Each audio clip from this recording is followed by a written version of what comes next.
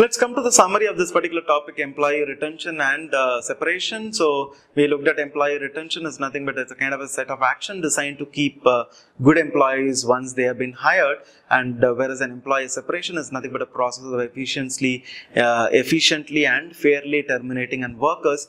And we looked at about employee retention. There are four kind of an employee retention strategy. One is a bargain laborers, second one is a free soldier, and the third one is a loyal soldier, and the fourth one is a committed experts. And other than that, there are different kind of an employee retention strategy. We looked at it by the HR department. One is your proper kind of an staffing and training and development, and make sure that they participate in all the kind of decision making, and ultimately give them an empowerment. So these are the ways actually we can retain the employees very well within the organization. So with this we completed the topic on employee retention and separation.